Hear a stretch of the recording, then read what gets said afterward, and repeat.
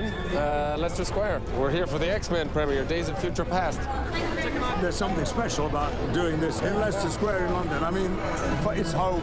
I think it's a really good combination of your summer blockbuster and everything that entails, and also a good bit of storytelling added in. Lots of your favourite characters back and some spectacular effects. We do have an incredible bunch of fans who are so passionate, take it so seriously, and it is because the stories are worthy of it. The most passionate, loyal, vocal fan base out there. They never had this when I was a kid. I'd have been out here shouting and screaming.